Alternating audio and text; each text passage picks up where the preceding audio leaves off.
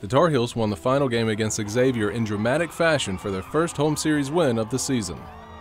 Despite a solid outing from Benton Moss on Friday, the Tar Heels dropped the first game to Xavier 2-1 after giving up 2 runs in the third with 2 outs. A 2-1 Tar Heel win on Saturday set up Sunday as the rubber match. After 6 scoreless innings, reliever Zach Rice gave up an infield single to put Xavier on the board. Down by 2 in the bottom of the 9th, Alex Rayburn tied the game with a single to left.